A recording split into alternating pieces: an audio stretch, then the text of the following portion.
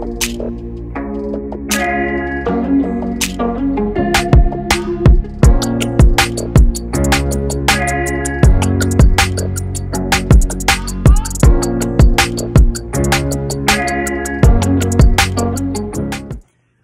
friends, Coastie here. Thanks for stopping by the channel. I hope you're having a great day. So today I want to continue my series on hydration. Now it might seem silly to have a whole series on hydration, but it's really important, and that's why I keep coming back to it, because a lot of problems internally with our own body can be mitigated or resolved with proper hydration, and it's important to find a way that you enjoy staying hydrated so that you'll do it. And that's what we're all about. We want to find ways to help you help yourself to enjoy life better here at Coastie Outdoors. So one of the ways that I found is the self-filtering water bottle from Brita. Now, I've used Brita filters, from my fridge, and like the big, gallon, 2 gallon, 3 gallon Brita filters. But those are, stationary, and you can't really take them with you. What I love about this is the mobility and the freedom that gives me to take this on the road, even to, make sure that I don't have to go to my fridge as my only source of water. I can go to a closer source of water like my sink from the bathroom. And, the water would be fine from a lot of sinks or taps or other sources, but this just gives you an extra peace of mind knowing that it's filtered again. And the mobility is fantastic. Now, there's two types of Brita self-filtering water bottles. There's the clear kind, and then there's, a coated, colored bottle. I like the clear bottle because then I can see how much I have left. The other bottles, the ones that are colored, solid colors, they have a lot of really cool colors and stuff like that, but I don't find them as practical because you can't see how much water you have left.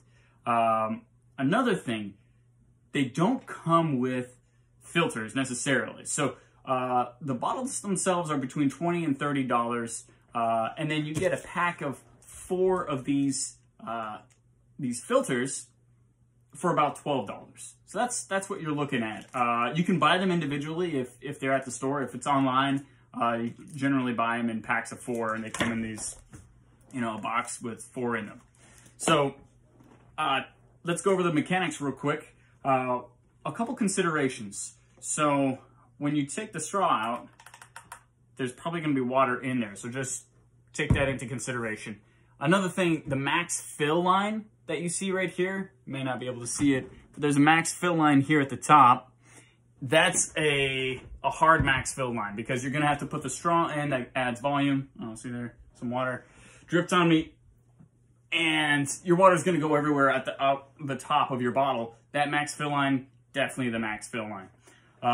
So here you have your straw and the cap. You take the cap off, you twist to the right, and then here's your filter. So here's the sort of the chamber that your filter goes in.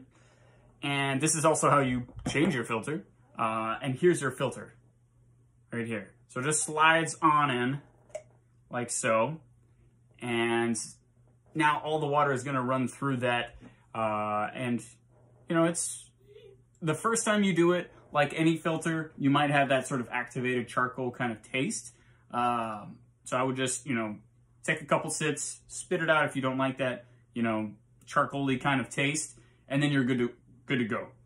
So you put it back on, twist it in, and then another consideration when you put this back on, anytime you press this water button to a spring-loaded cap comes off, a consideration is to keep your little nozzle here, your mouthpiece on your straw clean. I didn't do that, and then it got a little stained before I got filters. I was just, testing them out and drinking it regularly. So make sure to keep that clean or else it can stain. And another thing, don't worry. It's going to be a little more difficult to get water through the filter than you may realize at first. You'll get used to it. I'm used to it now. But it's kind of a challenge at first. I'm like, this is harder than I thought it was going to be. That's okay.